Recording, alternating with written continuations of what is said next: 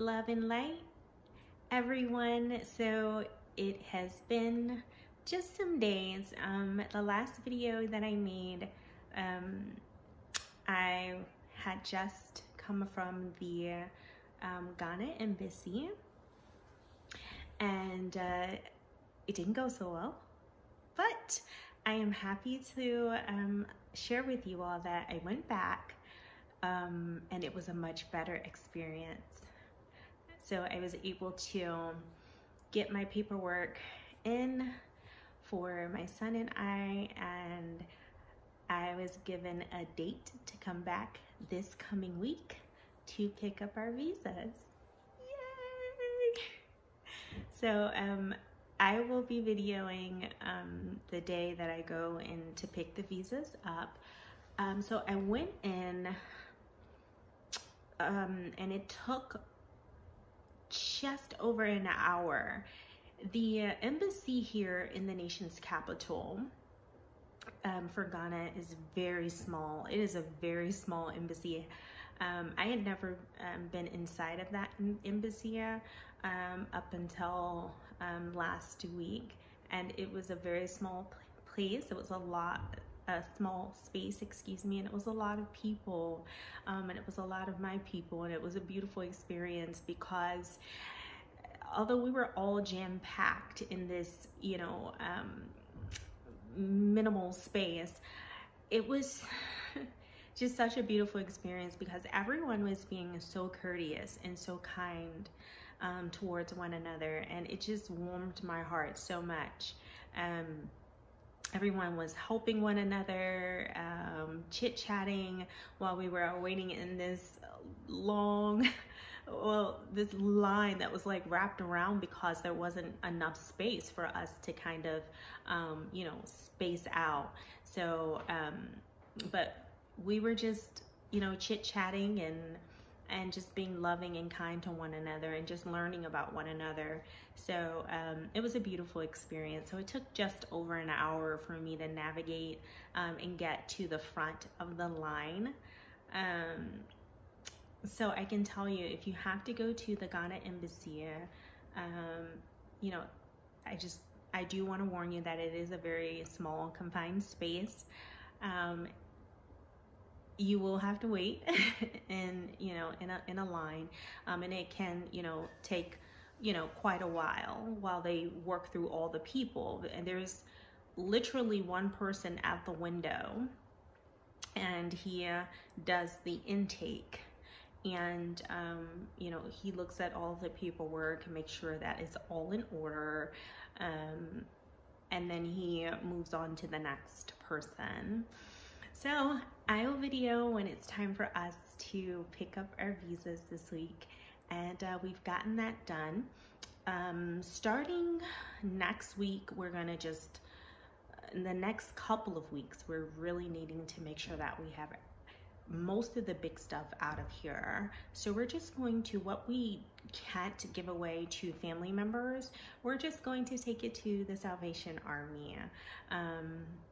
I am still working on, you know, deciphering what I need to register my truck once we get to wherever we decide to be permanently. So I'm just kind of putting that on the back burner for now. So I'll just have to take, you know, local taxis and Uber or whatever is available until we decide where we want to be, and then I can get my truck shipped. I will let you guys know every step of the way. You will know, you know, how much it costs. I do plan on putting a couple of other things in my truck so they can be shipped and shipped to the continent. So I will be letting you all know all about that process. And I will let you know, like, once we decide where we want to be at, I will let you guys know exactly what you need to get your vehicle registered to whichever African country we decide to go to. So because I can only speak on that.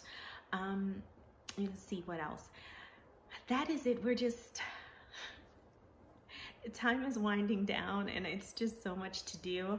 So we're going to get some adapters, because we know that when we were in Tanzania, we definitely needed adapters for the electrical sockets because of the voltage difference.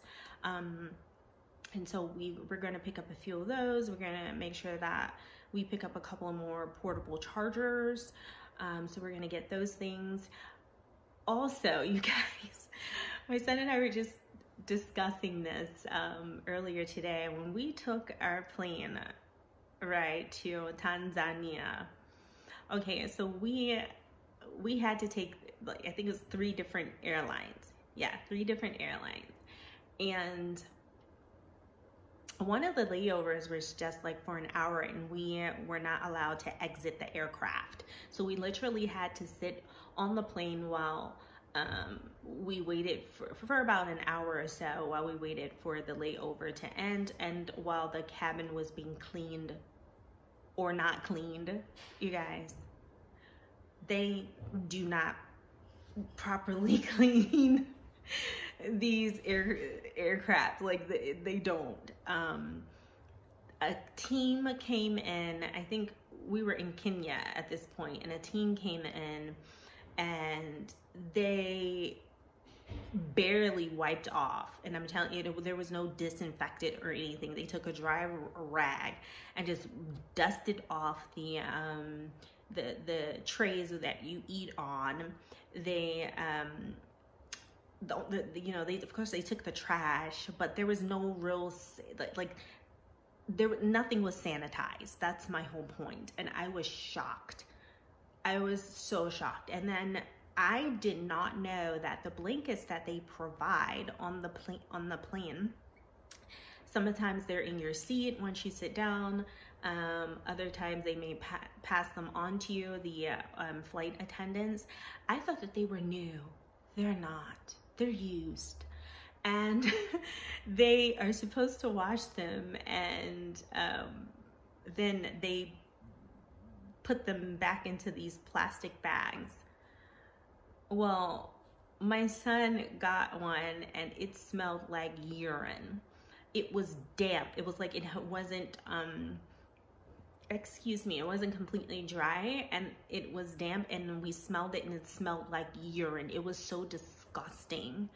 It was just so disgusting. So when you're traveling, just make sure that you have some, and of course you have to look up and make sure that it's allowed for you to take on the flight with you. But, whatever type of sanitizer or disinfectant wipes that, we're gonna definitely make sure that we have that with us. And I would encourage you to also carry those things along with you so you can wipe things down.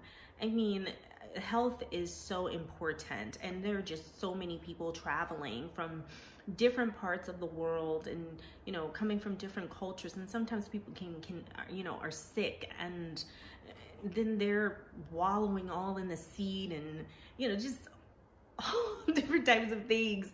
And then you come and you're like sitting in the seat, and then you get tired and you want to rest your head, and you don't know who was sitting in that seat prior to you and what kind of things they may have going on.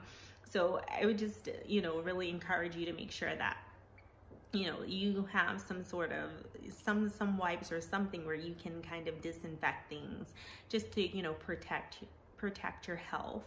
And so we said we definitely want to make sure that we are prepared. Also, having our own blankets. We do not want to use those blankets again now that we know that they are not new, and now that we know that they're probably not thoroughly washed or washed at all, as the one that my son got was clearly not washed. So yes. So those are some of the things that we're just going to make sure that we have with us, our own blankets, some things that we can, disinfect with, and just, whatever other things that we think of. And we'll let you guys, know what those things are. So I just wanted to make this really quick video. You guys, there's just so much that I still have to do, but I will share everything with you. And if there's anything that you guys need to know that I haven't answered thus far, or just things that you want to know, please comment below. Don't forget to like, share, and subscribe. And thank you so much to all who have already subscribed to this channel, Journey Through Alkebulan. Also feel free to subscribe to my other channel, Mahogany Speaks Truth. I welcome you all, and I am just so excited to share this journey with you all. So until next time.